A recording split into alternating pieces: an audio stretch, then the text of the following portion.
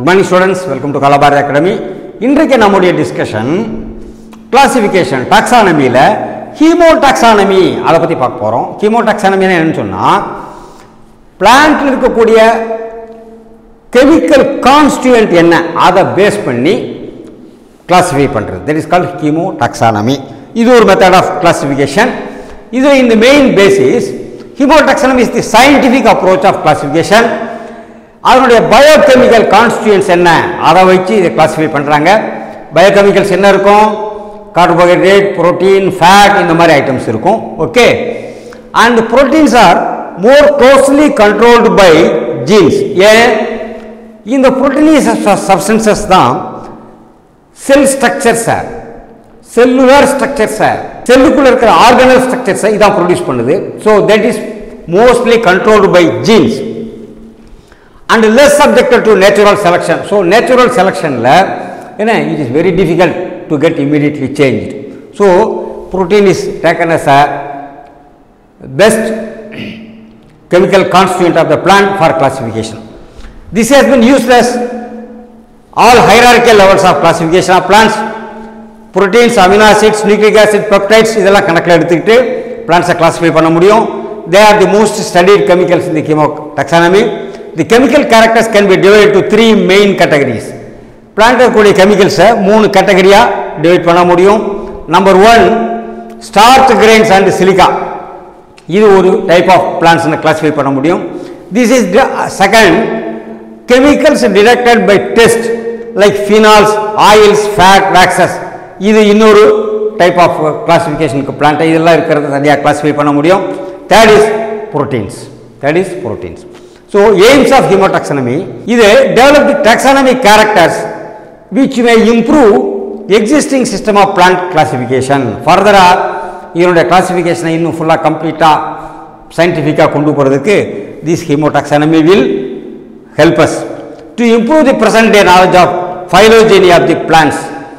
அதனுடைய ancestral development, எவல்யூஷனில் அதனுடைய ancestors என்ன, அதனுடைய phylogenetic characters என்னங்கிறத இந்த கெமிக்கல் கேரக்டர்ஸை வச்சு டிசைட் பண்ணுறதுக்கு இது ஹெல்ப் பண்ணும். Okay, then next comes பயோசிஸ்டமேட்டிக்ஸ். Systematics நம்ம படித்தோம். வாட் இஸ் பயோசிஸ்டமேட்டிக்ஸ் எக்ஸ்ட்ராவாக இதில் வருது அப்படின்னு சொல்லி பார்த்தா ஒரு பிளான்ட்டுடைய கேரக்டரை மட்டும் எடுக்காமல் அது அடாப்டேஷனுக்காக வேண்டி அது இருக்கக்கூடிய ஹேபிடேட் அல்லது ஈகோசிஸ்டம், என்விரான்மெண்ட் அதை பொறுத்து அது தன்னையே சேஞ்ச் பண்ணிட்டு இருக்கிறதுனால அதையும் சேர்த்து கணக்கில் எடுக்கணும். அப்போ தான் கிளாசிஃபிகேஷன் கரெக்டாக வரும் அப்படிங்கிற ஒரு கான்செப்ட் டெவலப் ஆச்சு. என்ன? So it is an experimental ecological சைட்டோடாக்ஸானமி. அதாவது அதனுடைய செல் ஸ்ட்ரக்சர், அதனுடைய செல் ஃபங்க்ஷனிங் மெத்தட் அதை வச்சும் ப்ளஸ் அதனுடைய ஈகோசிஸ்டம் என்ன, ஈக்காலஜிக்கல் கேரக்டர் என்ன அதை சேர்த்து வைக்கிறது. The term பயோசிஸ்டமேட்டிக்ஸ் was introduced by camp and கில்லி இன் 1943. ஆனால் நிறைய ஆத்தர்ஸ் என்ன சொல்கிறாங்கன்னா பயோசிஸ்டமேட்டிக்ஸ் is closely related to evolution. எவல்யூஷனை படிக்கிறதுக்கான ஒரு மெத்தடாக இருக்கே தவிர that is not very closer to classification. So many authors feel பயோசிஸ்டமேட்டிக்ஸ் closer to சைட்டோஜெனெட்டிக்ஸ் and ecology.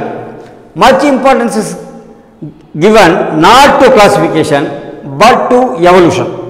So இதில் எந்த டைப் ஆஃப் கேரக்டர் கணக்கில் எடுத்துக்கிறாங்க அப்படின்னு சொல்லி பார்த்தோம்னு சொன்னால் any type of data gathering based on the modern concepts, not only on morphology அனாட்டமியை மட்டும் கணக்கில் எடுத்துக்கிறதுல இட் டேக்ஸ் இன் டு என்ன அதனுடைய ஈக்காலஜிக்கல் சிஸ்டத்திலே கணக்கில் எடுத்துக்கிட்டு என்ன ஈகோ டைப்ஸ் என்ன, ஈகோ ஸ்பீசிஸ் என்ன, சீனோ ஸ்பீசிஸ் என்ன, அதனுடைய கம்பேரிசன் என்ன, இதெல்லாம் கணக்கு எடுத்துக்கிறது.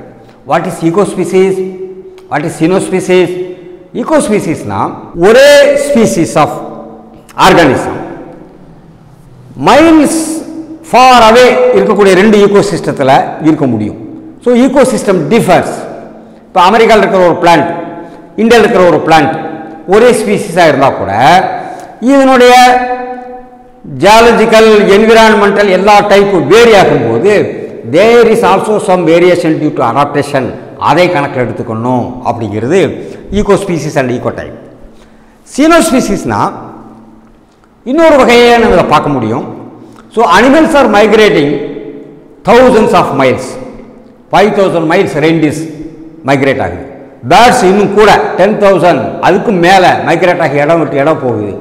அப்போ இந்த மாதிரி டைப்லையும் அங்கங்கே ஸ்டே பண்ணுறது அங்கேயே இருக்கிறது இந்த மாதிரி இருக்கிறப்ப there is genetic recombination closely related species மத்தியில் அந்த ஸ்பீசிஸ் ரீப்ரொடக்டிவாக ஐசோலேட் ஆகாத அளவிற்கு ஒரு சில ஸ்பீசிஸில் ரீப்ரொடக்டிவாக அது ஒரு ஃபெர்டைல் ஆஸ்பிரிங் பேபியை கொடுக்க முடியும் அப்படிங்கிற கண்டிஷனில் இருக்கக்கூடிய ஸ்பீசிஸ்க்கெல்லாம் சீனோ ஸ்பீசிஸ் அப்படின்னு சொல்கிறாங்க. உதாரணமாக டாக் அண்ட் வூல்ஃப் இந்த ரெண்டும் it can give a baby which is fertile.